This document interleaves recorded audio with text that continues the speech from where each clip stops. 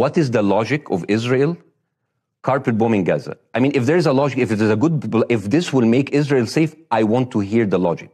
So if they continue bombing, what are they hoping to achieve? Well, I think we know what their stated aim is. Their stated aim is to eradicate and wipe out Hamas. They believe Hamas are living predominantly in northern Gaza. They also are aware they're living amongst civilians. So it's an incredibly difficult thing. As I said in my monologue, it is very, very difficult to see how they do this without massive collateral damage. So if I can understand this correctly, basically Israel is doing this to pressure the Palestinian community in Gaza to turn against Hamas. Is that right? I'm sure that's part of it, yes.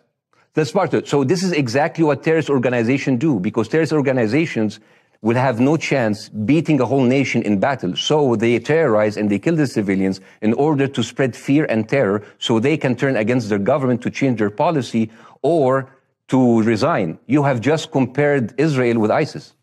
No, I haven't. I don't see any comparison between It's going to be the headlines tomorrow. Piers Morgan, Israel is ISIS. Only amongst people who weren't listening. The comparison, which is more apposite, is